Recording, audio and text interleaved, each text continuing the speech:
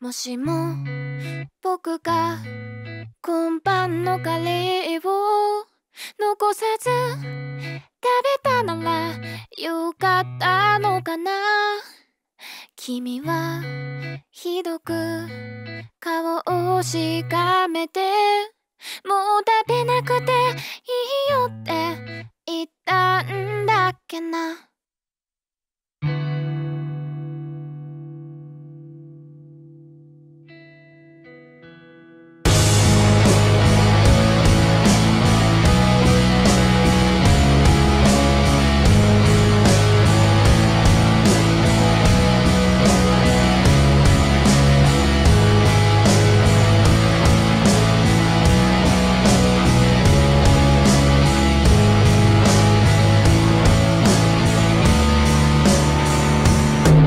もしも僕がいじめられたって殴り返せるような人だったらな。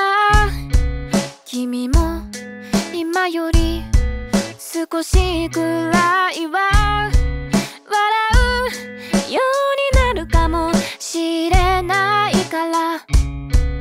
もしも僕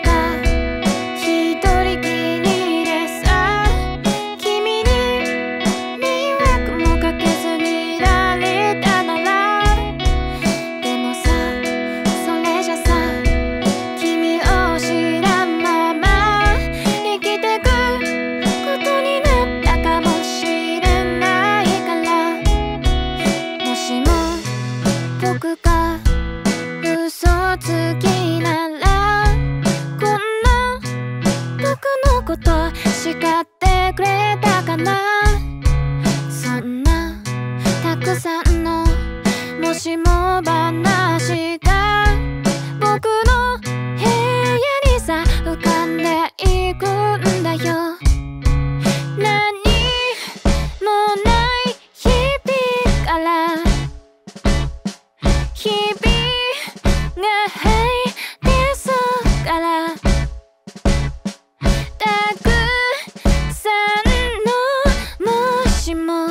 が漏れ出していくんだ。今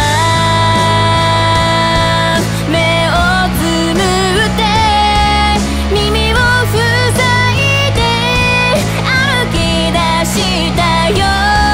君の声も君の笑顔も見れないままだけど、それもいいかも。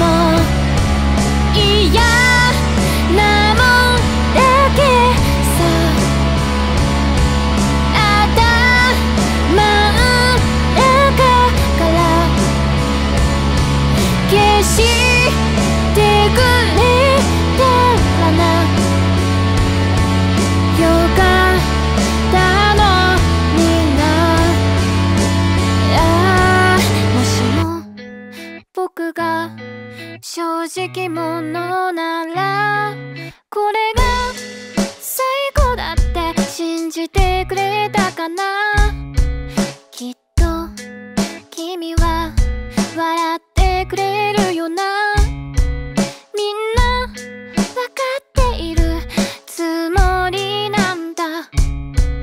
何度も君に言おうとしたけど届くはずなくておかしなって。君のとこに行けたならな。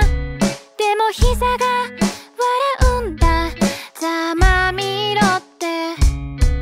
もしも僕が生きてたなら君に聞かせるため作った歌、やっぱ恥ずかしくて聞かせてないけど歌